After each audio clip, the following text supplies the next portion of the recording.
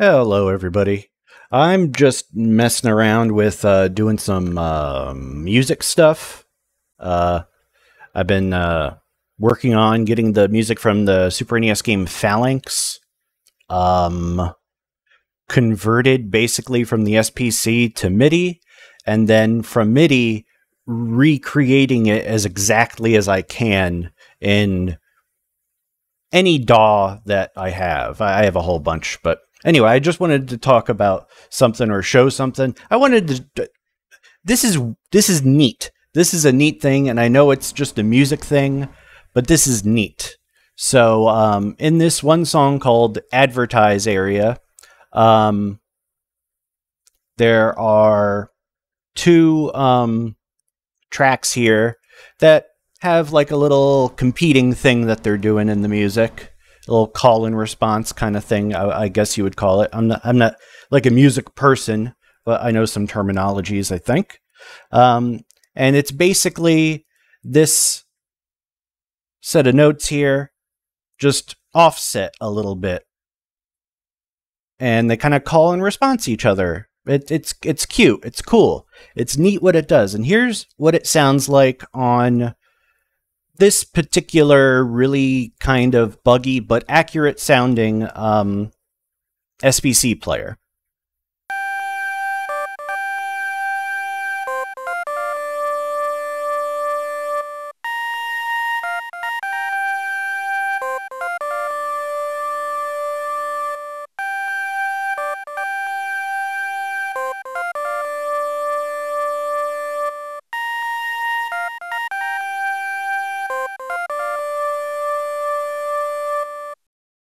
So, did you notice anything weird in how that sounded?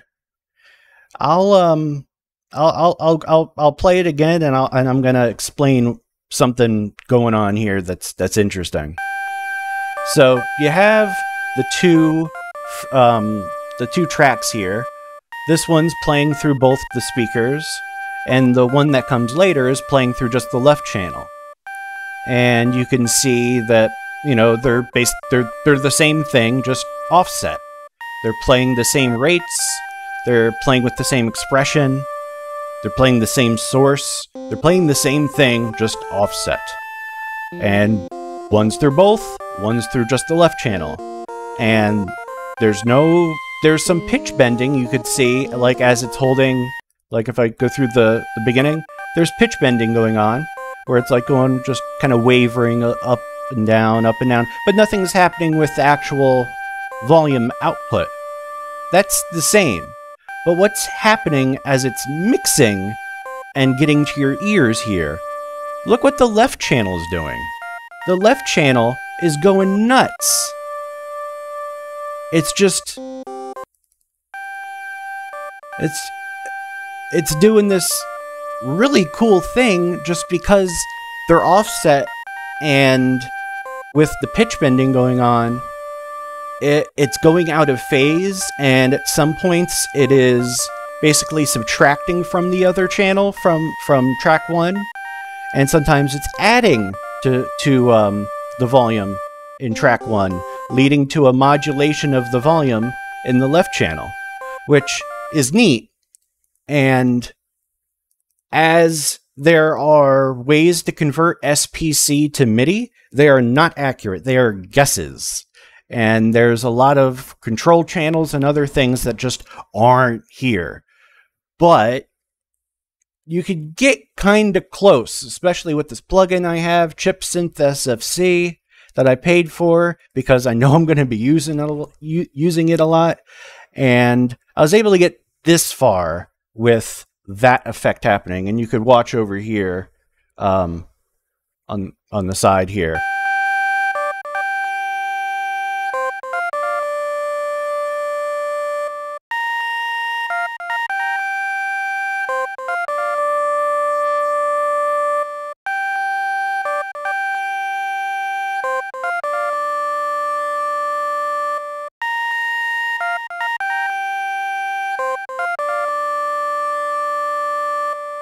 It's not quite getting it because of the really intricate nature that has to be going on for that to happen in the way the mixer works, the way the panning works, the way everything works has to be just right for that phase to take effect. And I might get there, I might not. I've gotten pretty far with all of the rest of the tracks in the song. Like, we could enable the rest of the tracks, and I'll let you hear the song real quick. Are these on or are they off? Yeah, they're on. Okay, we could hear it.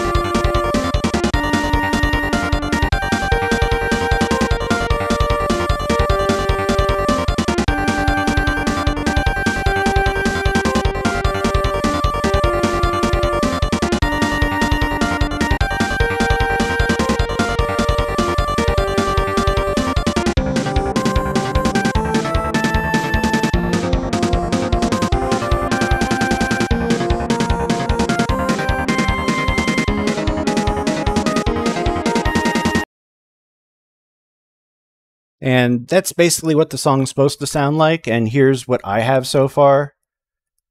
Let's enable all the tracks here. The volume's going to be different, obviously. I haven't gotten to that stage, but here we go.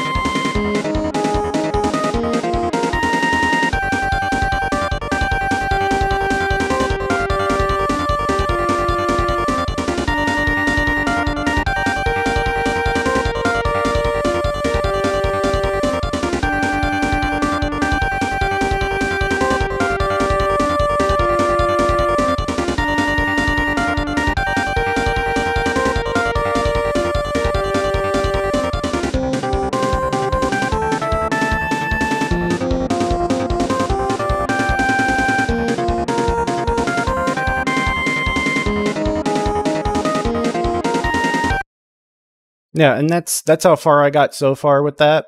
Let me just save those changes. I guess just as a little bonus, let's go to another song that I did from this game.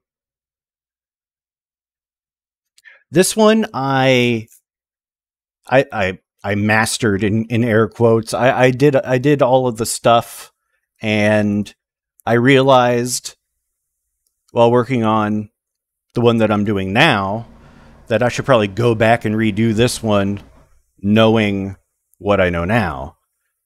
But whatever, here's this one. This one's I like this song. This one's cool.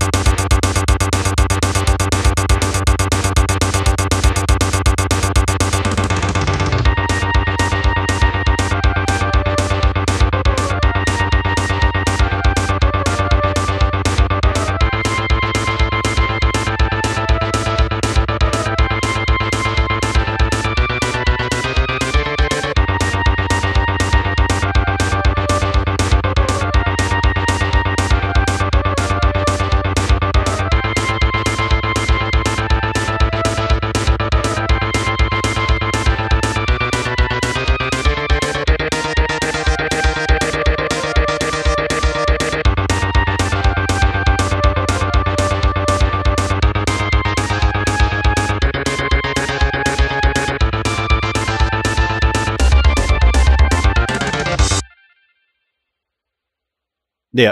So yeah, I was just wanted to show that cool thing with the phasing going on. Yeah. See you in the next video.